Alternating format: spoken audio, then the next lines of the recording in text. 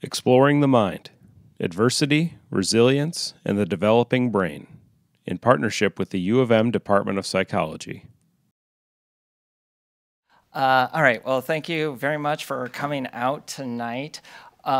This is a study we've been working on for a good 5 years now, and we hope to keep chugging along and doing it. It's a big longitudinal sample of, at this point, adolescents, but as you might know, they grow up and become adults, and we hope we hope to continue to follow them, and I hope as we go along, you'll realize why we think it's so important to keep following this sample. If you have questions, please feel free to raise your hand. I actually like questions during the whole during this whole thing. It makes it less formal and more fun. So feel free if something's not clear.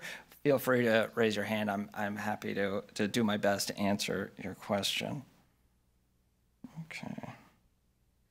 Okay, so let me give you a quick background on what I'll be talking about over the next, say, 40 minutes or so.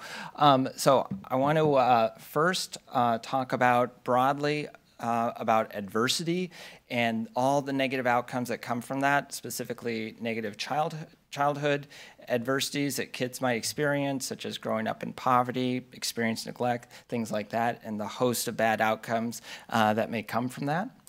And then I'm going to talk about this sample that we've been following. We actually piggybacked onto this. It was this existing sample that we discovered, we learned about, again, 5-6 years ago, and it's called the Fragile Families and Child Wellbeing Study.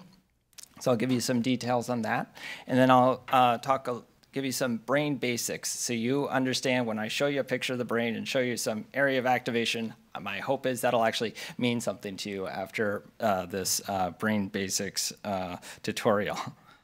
Okay, and then I'll give a theoretical model based on all this, how we understand or how we hypothesize specific types of environments that kids are growing up in, how that may impact brain development, and in turn, how that may increase the risk for various forms of psychopathology.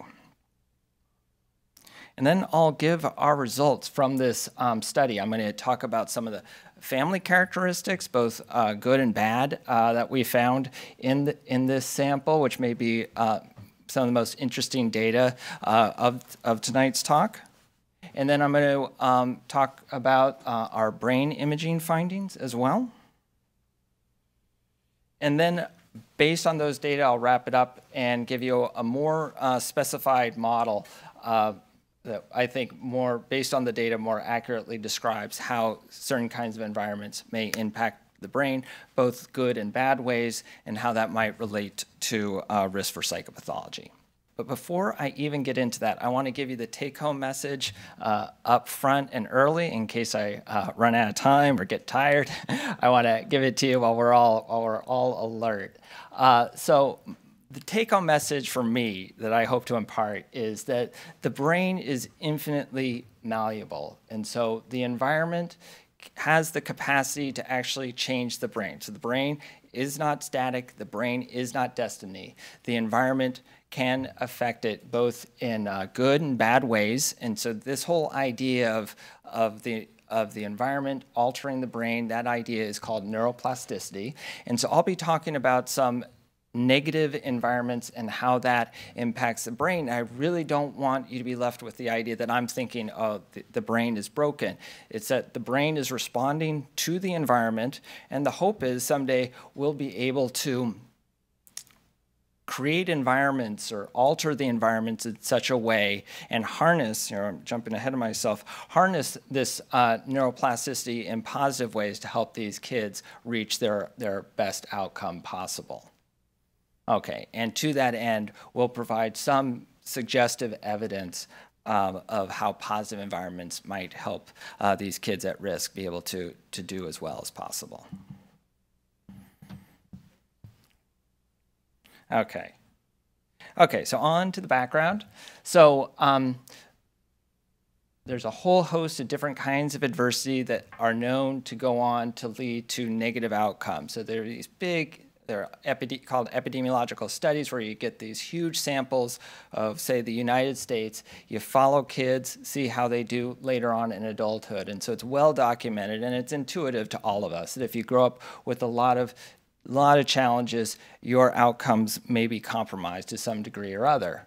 So examples of adversity is growing up in poverty, where there are few resources available to the child, living in a neighborhood where you have where you're exposed to a lot of violence, living with a family where you're experiencing a lot of neglect, or even worse, experiencing a lot of abuse. So those are examples of adversity.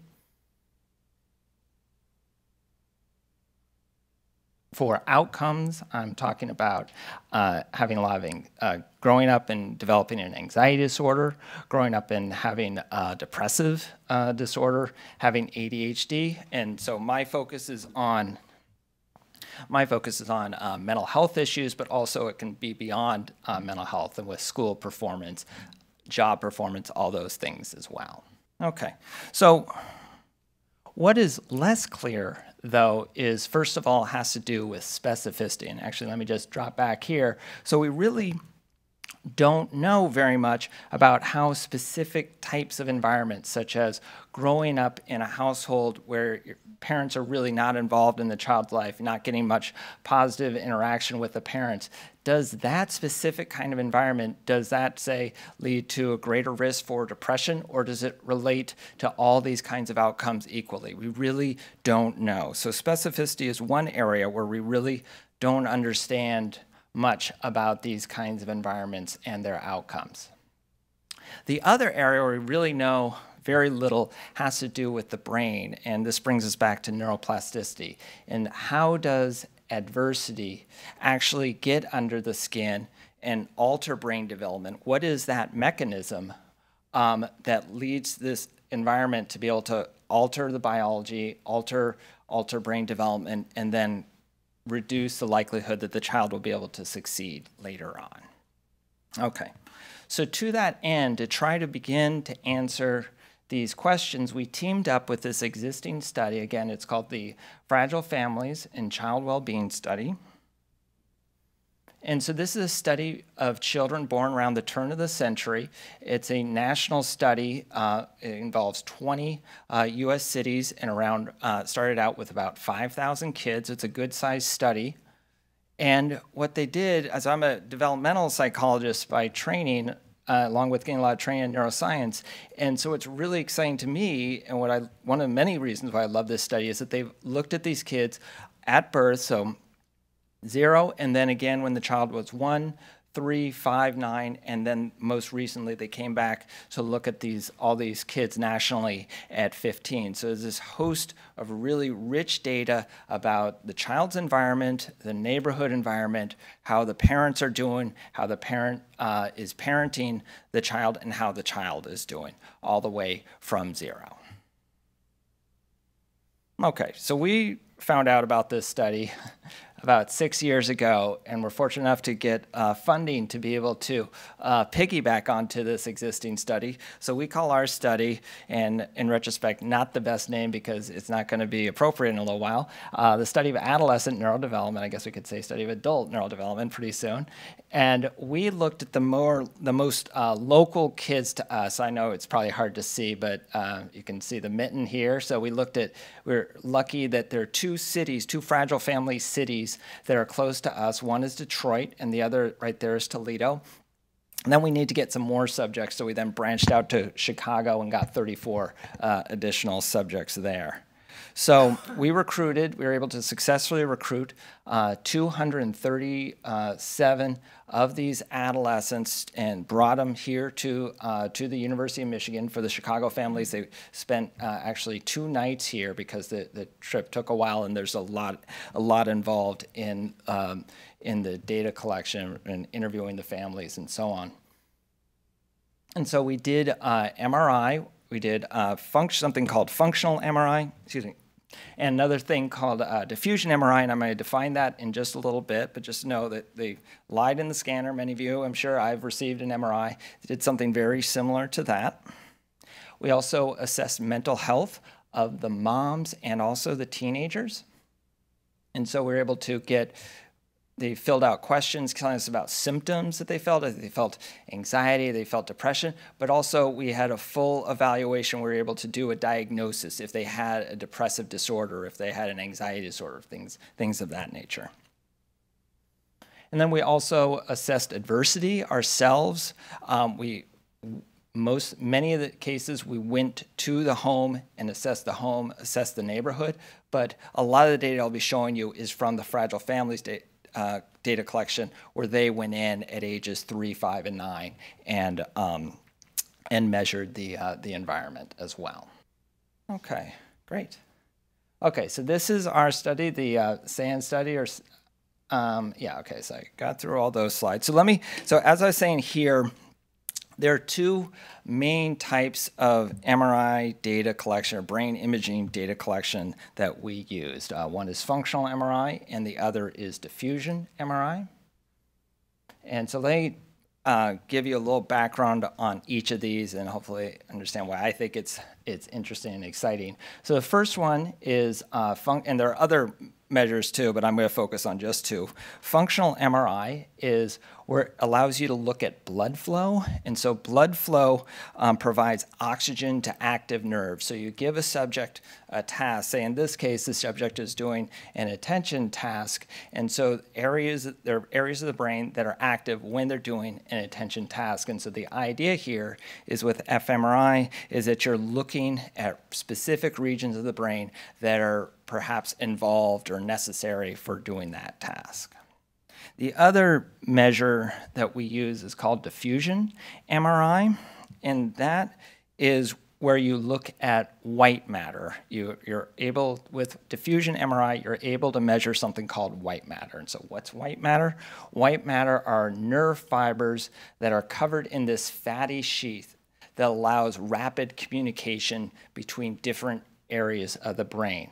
So really, if we can measure white matter, we're looking at how the brain is wired up. And so the understanding now is that the brain isn't just, you don't have these islands of activation and that's it. The brain is this complex network. And so by looking at the white matter, we get an idea how the brain is wired and connected. And if we use it in combination with functional MRI, we can see what areas are involved in a task and then then by using diffusion MRI, how those areas may be interacting with one another. So let me talk a little bit about the brain and how it relates to the environment and psychopathology.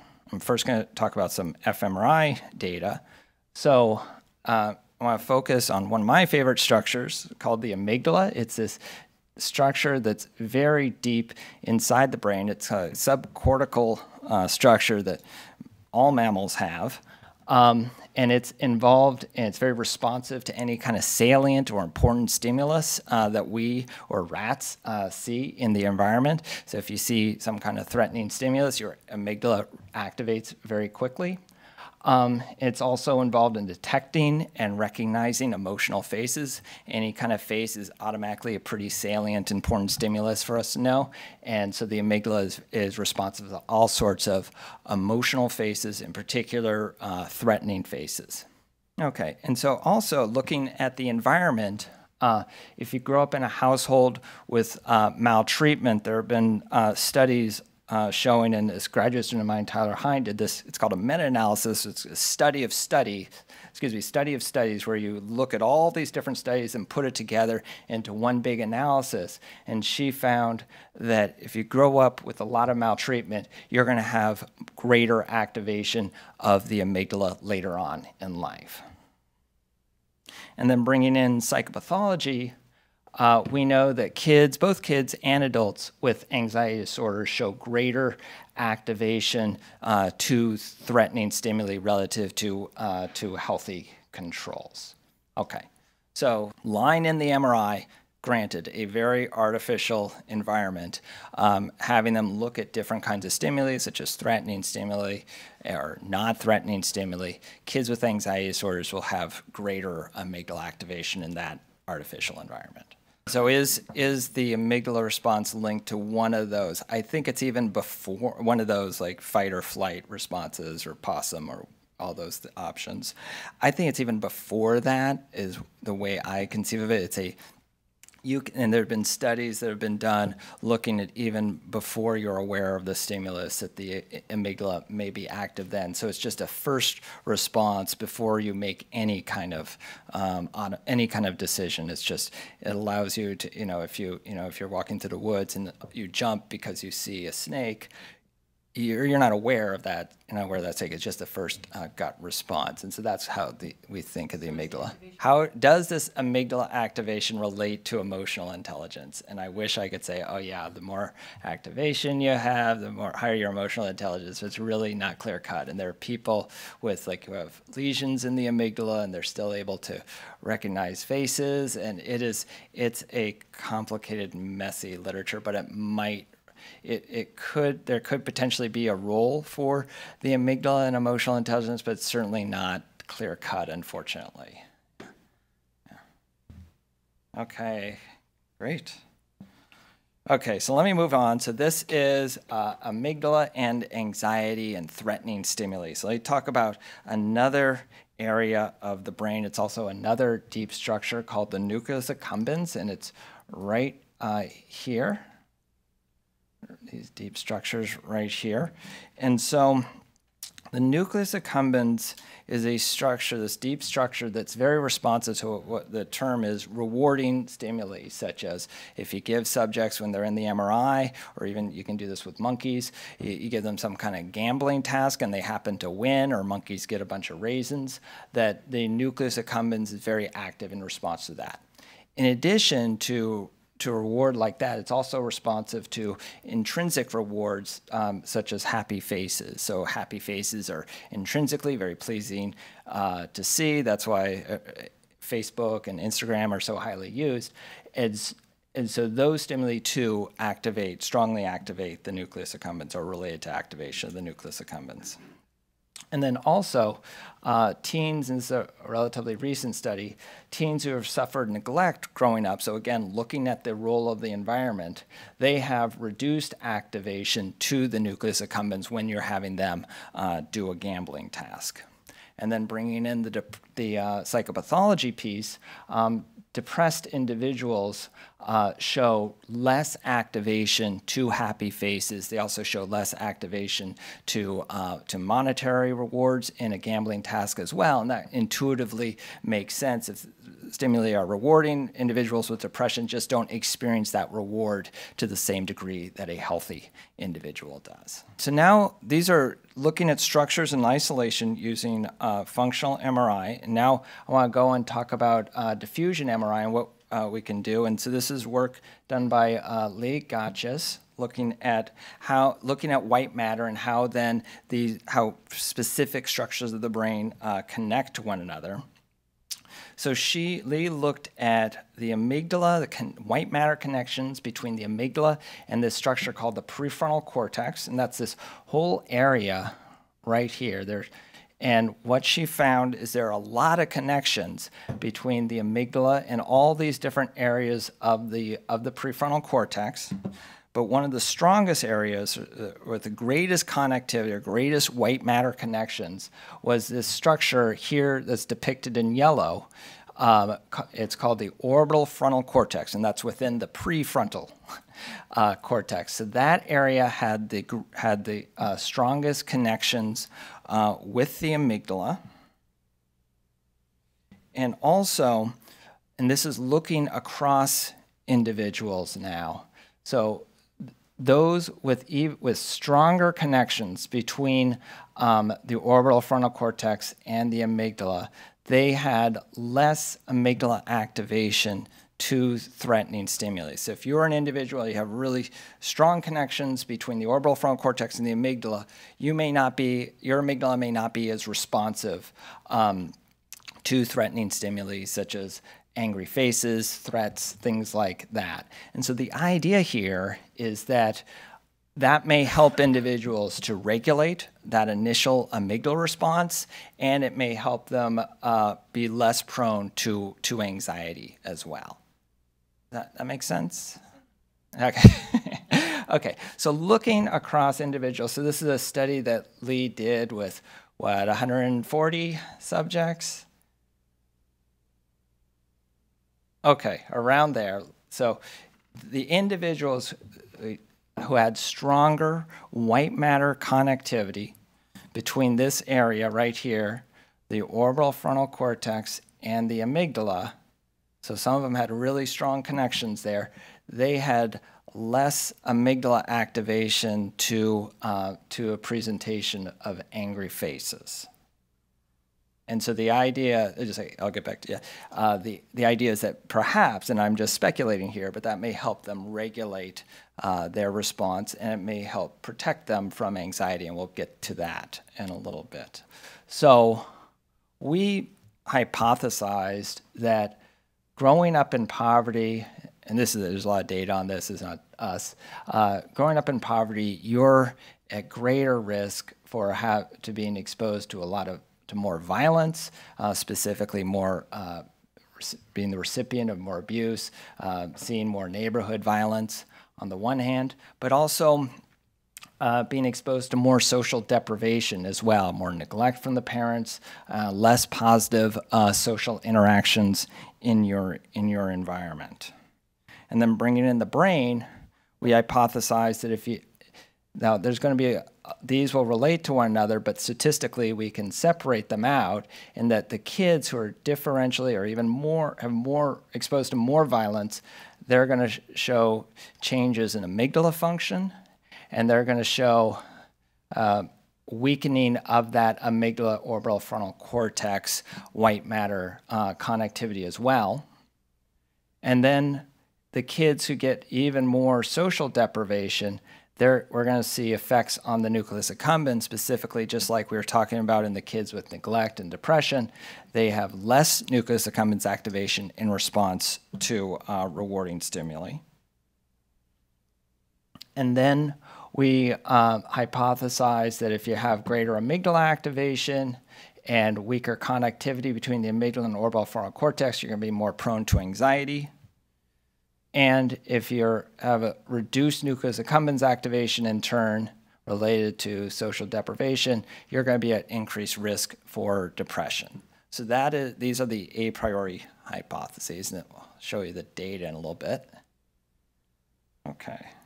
Okay, so let me first show you some of the demographics or subject characteristics of this sample. So the full sample, as I said, was 237, but depending on the MRI procedure, we had good data from between 165 and 183. The age of these adolescents, but when we scanned them, was 15 to 17 years of age. By the way, they're about 18, 19 now.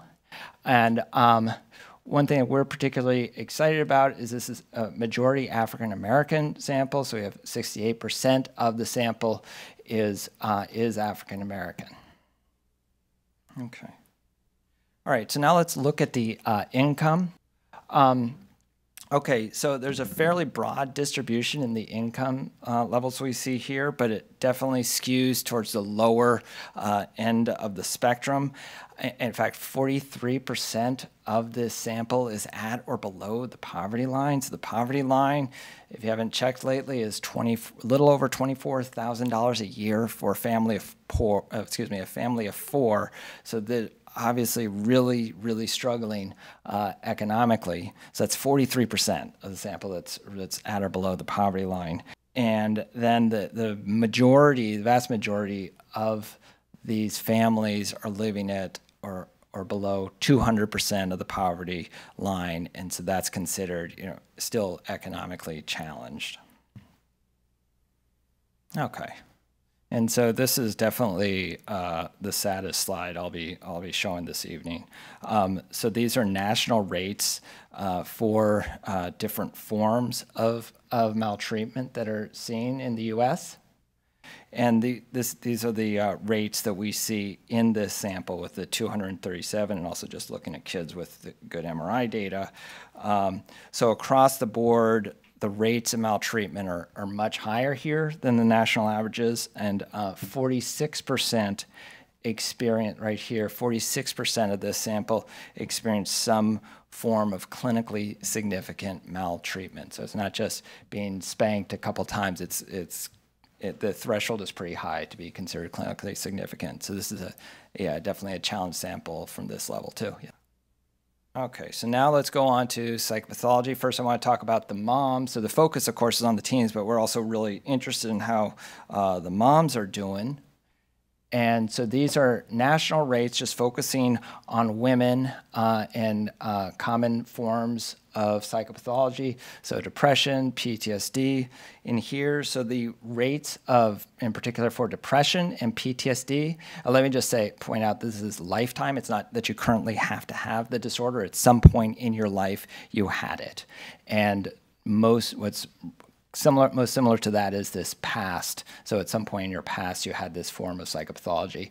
And so for our sample, the rates of depression and PTSD are about twice as high as the national averages. So they're doing worse, which is what you might expect considering the adversity they're going through, but they're still doing better than you might think. Oh, yeah.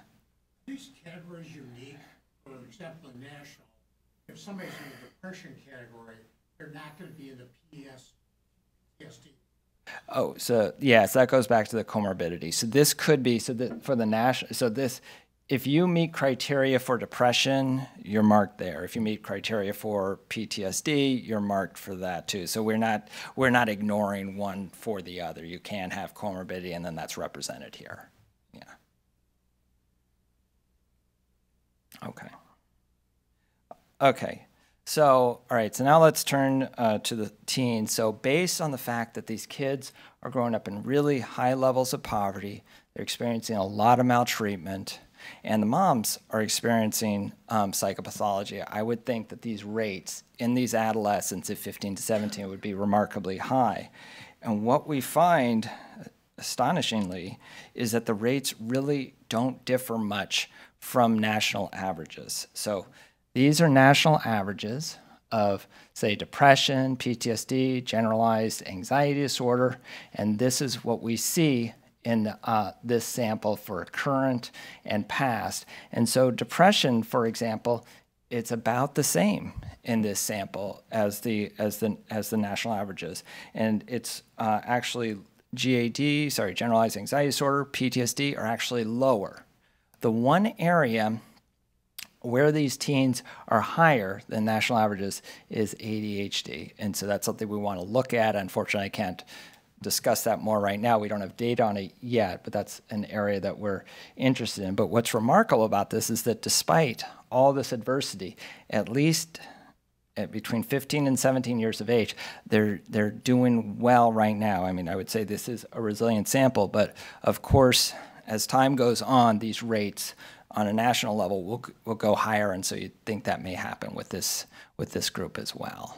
What's the bar chart to the right? It's our data with 237 families. It's not an experiment, but yeah, interviews with these families. I think this is from this guy, Ron Kessler, who has this big national study of thousands and thousands of individuals. And so his life has been creating representative samples to try to figure out what is the rate of depression? What is the rate of generalized anxiety disorder? No, so these are interviews. Yeah, so these are not, and our data are based on interviews, and with the teenager, it's an interview, it's called a structured interview with the teenager, and then also with the mom to try to get confirmation on what's going on to come up with an official diagnosis. And they use some different procedures in this big national study, but essentially it's the same. They're interviews. They're really hard studies to do. And now let's move on to the brain imaging. So as probably most of you know, this is what an MRI looks like. As I was saying earlier, with functional MRI and diffusion MRI, we can use this same machine. And so let me just show you the setup for a functional MRI, because if you're in this a big magnet like this inside this board, people always ask, how the heck can you have them actually do one of these tasks they'll be showing you? And so fortunately, people have figured this out, and this is a common way that is done. We do something similar to this, but we have subjects lying in the magnet. They're pressing a button here for if you're having them do a task with a button response. And they have these prism glasses over their eyes, and then they can see the video screen and then do the task that I'll be showing you here. Okay, so as I was mentioning, so we're really interested in responses to faces, emotional faces, and so this is the task. I'm sorry, it's just tiny for you, but that's a neutral face being presented very briefly for just a quarter of a second. And then they press a button to identify the gender because we want to make sure they're actually engaged in the task. I have a tendency to fall asleep in the MRI. We want to make sure that people aren't doing that. We're able to get their brain response to the task. And so on and so forth. And they see, in this case, it's a sad face, briefly presented. They press the button indicating that's a male. And then again, there's a female presenting a happy face, and they identify the gender. And so we had different emotions presented. We had sad, happy, fearful, angry, and neutral faces all presented. Half of them were African-American models. The other half were people of European descent. And we're really interested, and I'm going to illustrate this in a moment, we're really interested in not only amygdala function, but how amygdala activation changes over the course of what is a 14-minute task. So we looked at something called habituation. And I'll illustrate that for you in just a moment. And then also, as I was mentioning at the beginning, we're really interested in nucleus accumbens activation as well, particularly to the happy or rewarding stimuli. Okay, so let me just illustrate for you habituation. So you see this mildly scary face, and so the first time you see it, you show a really robust amygdala response to it. But over the course of seeing that face again, you know nothing terrible is going to happen to you, and so your amygdala habituates. So that's all I mean by habituation. So we look at amygdala activation in the first half and compare it to amygdala activation in the second half, as you'll see in a little bit, to get amygdala habituation. Okay. So now let's just spend a little bit of time talking about how we looked at the environment from the Fragile Families data. So these are data that were collected when these youth, at this point adolescents, but we got the data from the Fragile Families study when they were children. And this is part of Tyler Hines' dissertation right here. So she was really interested in looking at how a lot of violence exposure, and on the other hand, how social deprivation relates to brain function. So some of this I kind of laid out, but I want to lay it out in more detail here for you. So she looked at, on the violence exposure side, and this is back when the kids were 3, 5, and 9. She looked at the amount of abuse that they experienced on the one hand, and then in terms of social support and social deprivation, she looked at whether or not there was neglect that these kids were experiencing. She also looked at, in terms of violence exposure, intimate partner violence that the child may have been exposed to between the mother and the boyfriend or the husband. And then in terms of social deprivation, the degree of partner support or lack thereof with the mom. And then at the broader community level, in terms of violence exposure, she looked at community violence or neighborhood violence. And then on the other hand, for social deprivation, she looked at the degree of community support that existed in that neighborhood at the time, or again, lack thereof. And so then she related the degree of safety and violence exposure at these levels to amygdala activation in adolescence.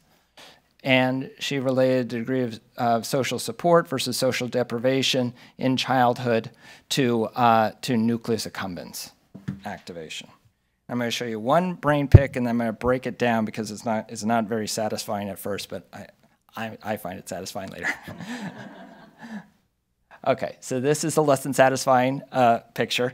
This is looking at the degree of, first of all, just childhood violence exposure, and adolescent amygdala function. So we see this amygdala response here, And I'm going to break it down for you in a moment, but just know that this activation, the degree of activation here, relates to anxiety and depression symptoms. So it's not related necessarily to disorders. Again, the rates of disorders were quite low, but we do see that this activation does relate to symptoms of both anxiety and depression. We hypothesized it would be differentially anxiety, but we see it in both anxiety and depression.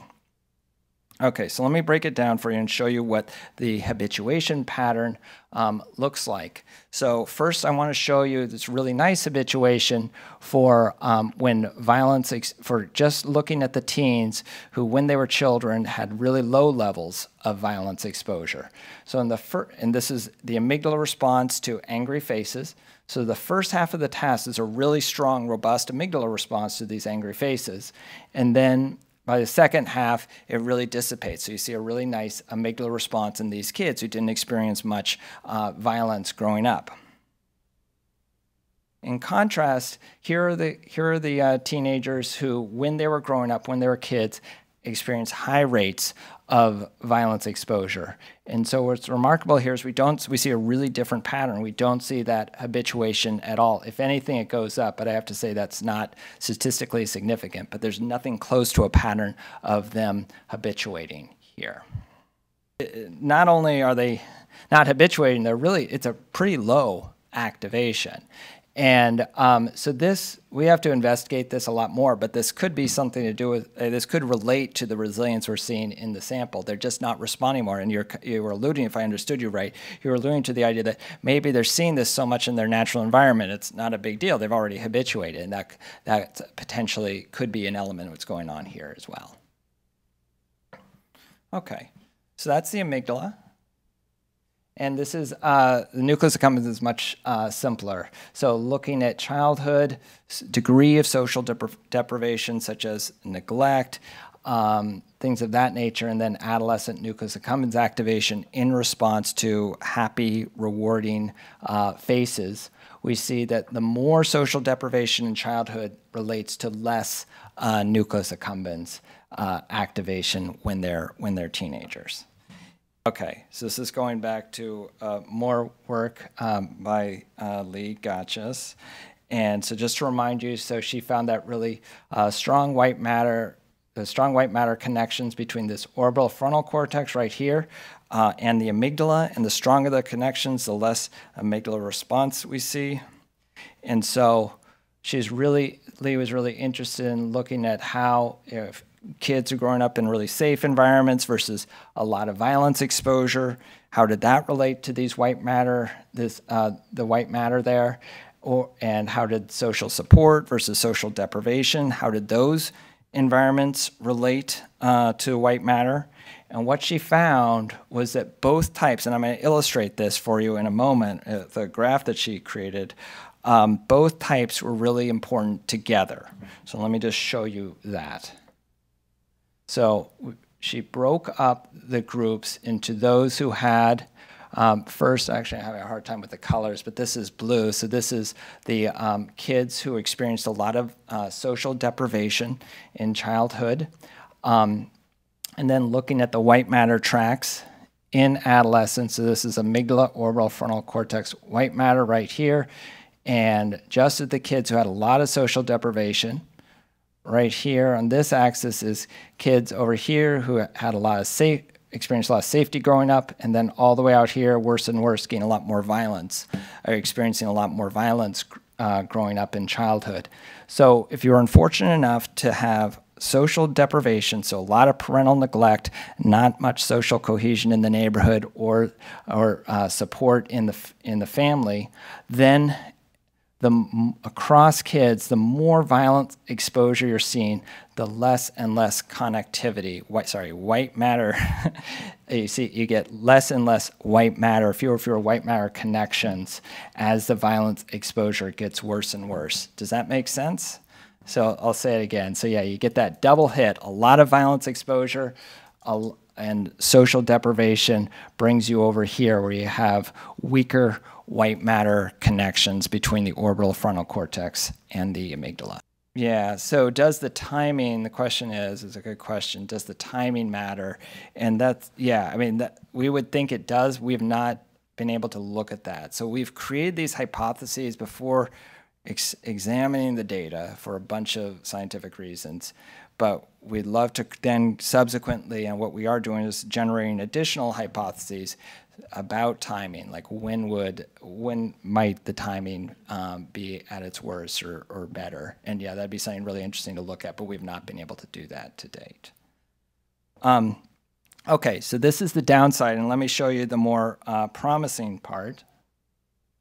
So if instead of experiencing a lot of social deprivation in childhood, you experienced a lot of social support, what you see a very different pattern.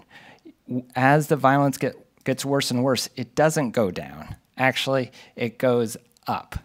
And I have to qualify that by saying that this slope, the slope going down, kids with social deprivation, that is a significant slope. They're seeing significantly weaker white matter tracks the more violence exposure they have. But if you're lucky enough to have a lot of social support going on, that buffers you. It's not that it's stronger, but it buffers you against getting more and more violence exposure, so you don't see that weakening of the white matter connections there. Does that make sense? This is the toughest slide. I practiced this. All right, so I have a revised model where I put this all together to try to clarify it further. So this is a revised model based on the data. Some of the hypotheses panned out, some did not. So let me just give you an updated version of the model.